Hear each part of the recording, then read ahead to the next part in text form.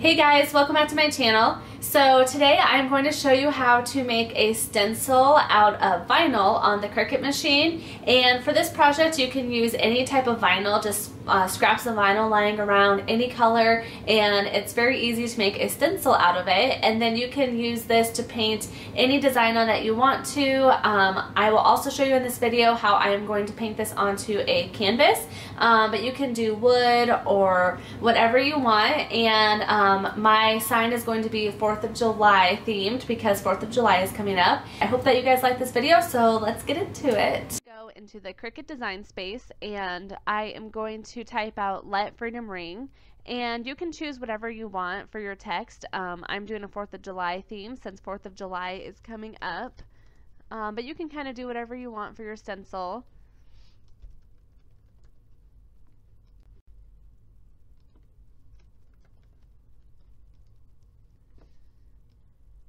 Okay, and then I'm going to space these out here. And then I'm going to go into dafont.com to look for the font that I want.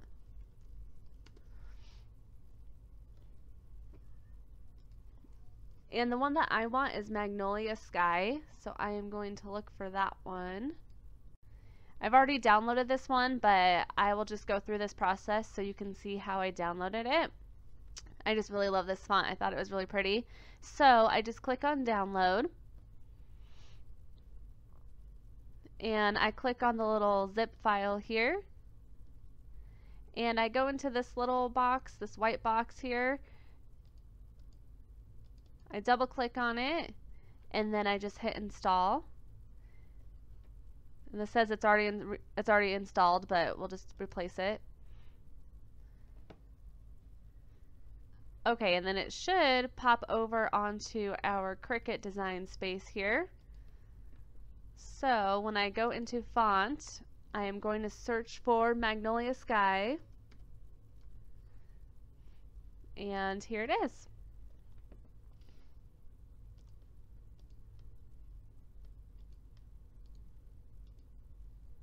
So I'm just going to switch all that to Magnolia Sky. I'm going to group these here. And then I'm also going to add a box. I'm going to go into the shapes and I'll add a square box. And since we're making a stencil, I add a box and I put the letters over it so it makes it into a stencil. And I'm going to unlock this here so I can make it any width and height that I want. And I am going to make it 8 by 10 since that is the size of my canvas. Okay, so I'll just drag this over here. And then I'm just going to move this back over here. I want to move this to the front, so I'm just going to hit move backwards. And then now I'm just going to play with my lettering. I just want to make it the right size. And also I want to group these letters together.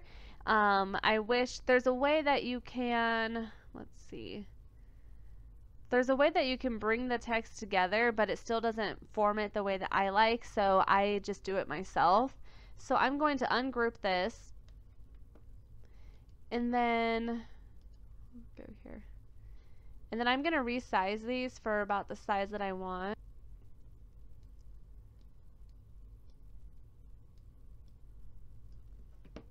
Oh, you know what? I forgot. I can just do that to make it bigger. It makes it a little easier.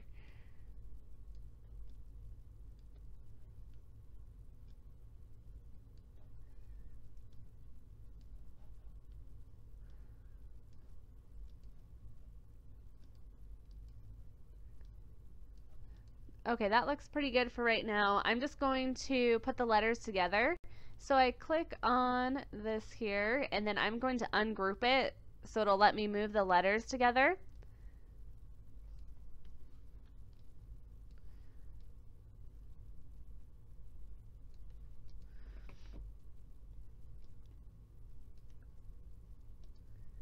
See how that looks? You just kind of move it around until you find a spot that you like it.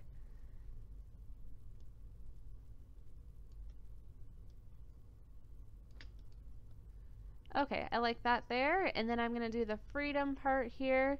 You know what?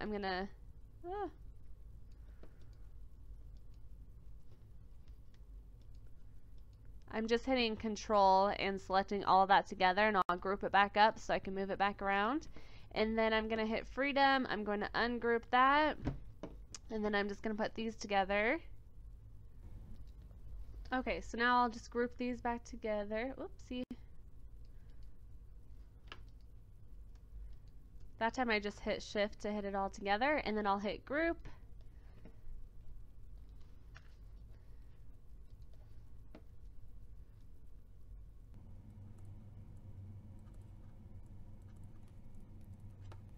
Change these text to the different colors that I want.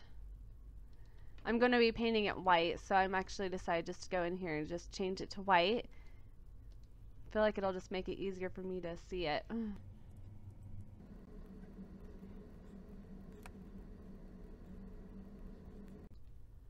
Okay, so I turn those white.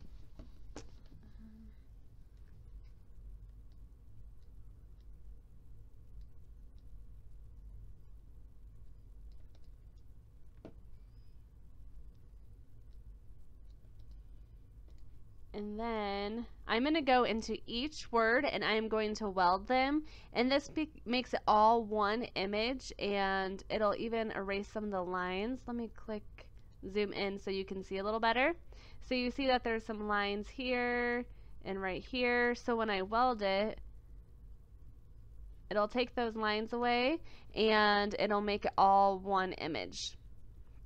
So I'll go and do that with all of them. Okay, so now I have this group together, and I am going to go in and hit Weld, and that will form it into all one image. And then I'll go down to Ring. That's all grouped. Oh, these two aren't grouped here. It's not let me group it.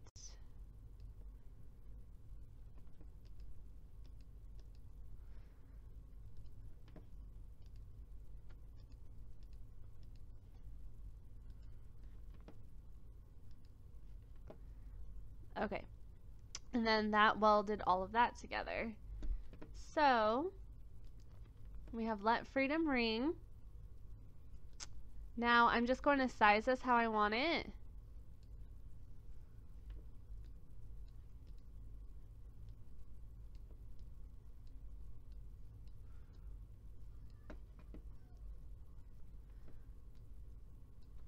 Okay, so I like that, and then I'm going to add some fireworks. So the way that I did this is in Magnolia Sky, in DaFont.com. If you go to fireworks,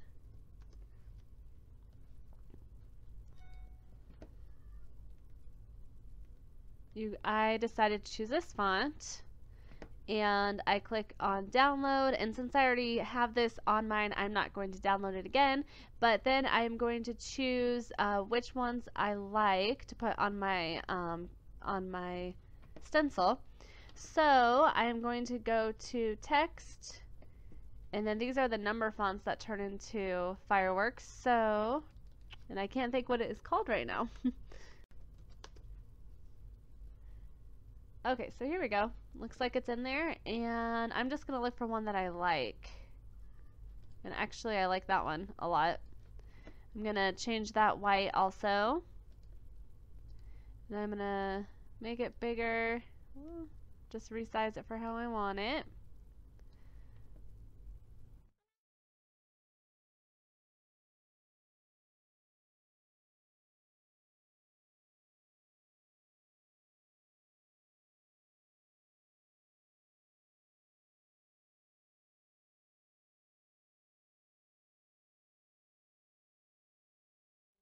I'm going to put it up here.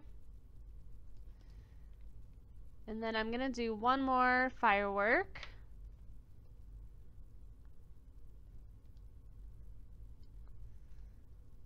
Trying to see which one I liked the best.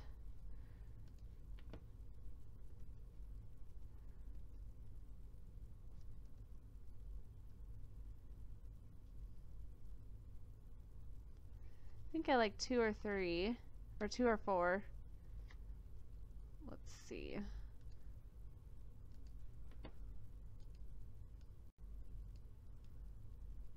Let me see which one I like the best.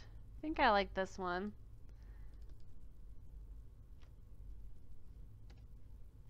And then I'm just going to move this down here. I kind of like that size too. I'm going to zoom out and see what it looks like. So I think that looks pretty good.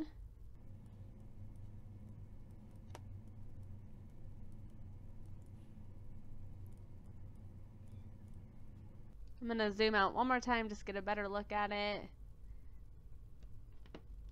Yep, I think I like that. Might move that over just a little bit. And I think that looks good.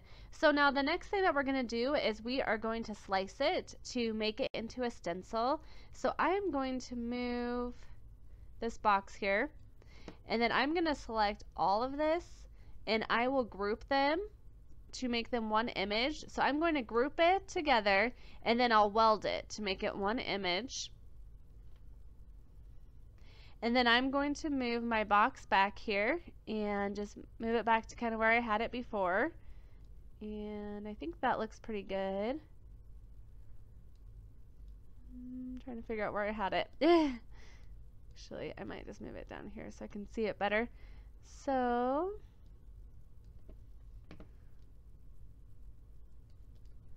okay, so that looks good. So now the next thing I'm going to do is hit my letters, and then I'm going to hit Control and hit the outside box. So I will select both of them. And you can see over here that they're both selected. If I click out of this, and you see where my mouse is, if I can click right here, hit Control and click right here. Oh, well, it's not letting me do it. There we go, it worked that time. You hit Control or Shift and you'll see that they're both selected. And then this time we will hit Slice. So this will slice the image. So what you'll do is if you take it out, oh goodness.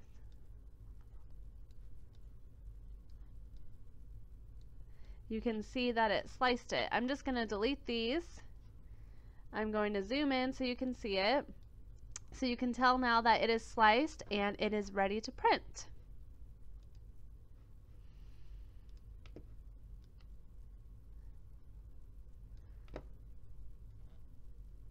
So to print it, we are going to go over to Make It. And it'll show us what it's going to look like on the mat here. We'll hit Continue. Okay, so it looks like it's ready and it is set to vinyl. You can kind of see over here it says material set to vinyl, so we know we're on the right material.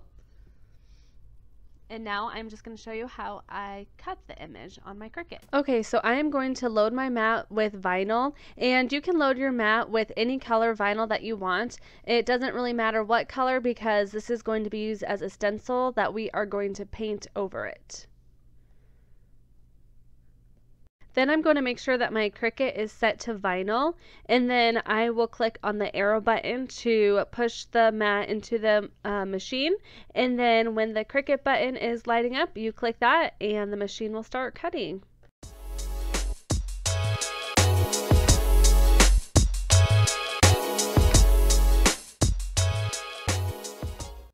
So now I'm going to unload my mat and I am going to take off the excess vinyl. We made a box, so I'll take out all the excess of this and then I just have my stencil made. Then I'm going to turn my mat over, and to take the vinyl off the mat, you just fold the Cricut mat over so that you don't mess up the project.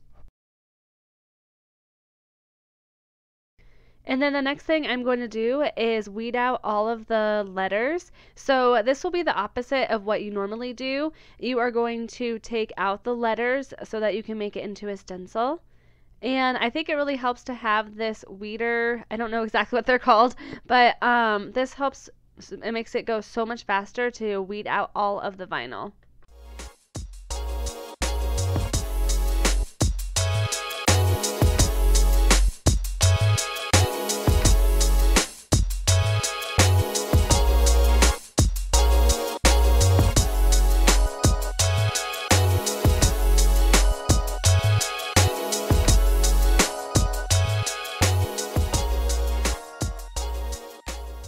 going to do is put my transfer tape on the vinyl, and this will make it easier to transfer it to my canvas, and I use my scraper to push it down so that it'll stick onto the transfer paper.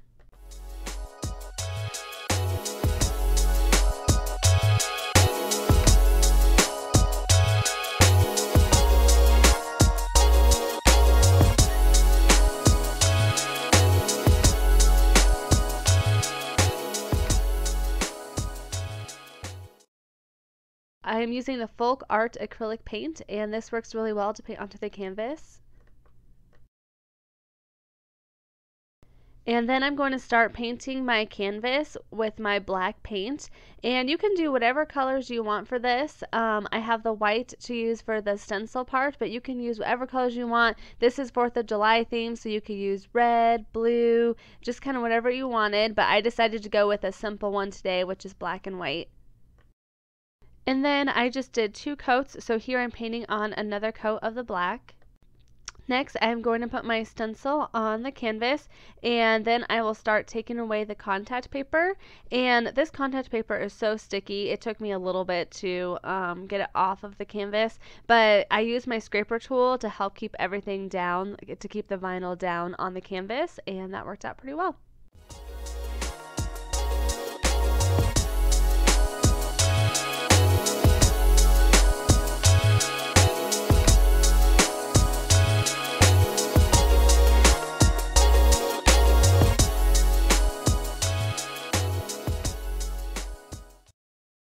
The next thing that I did was paint over the stencil with Mod Podge, and this just helps the paint from bleeding through, and it makes it look a little sharper.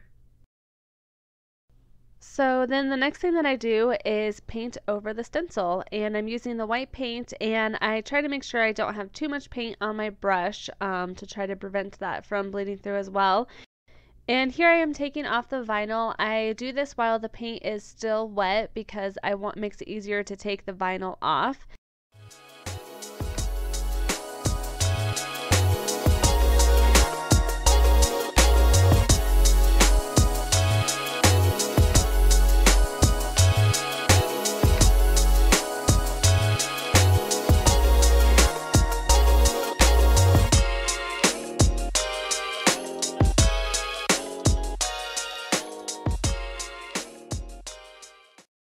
And then I went in and did another little coat and painted a little bit more white over the letters.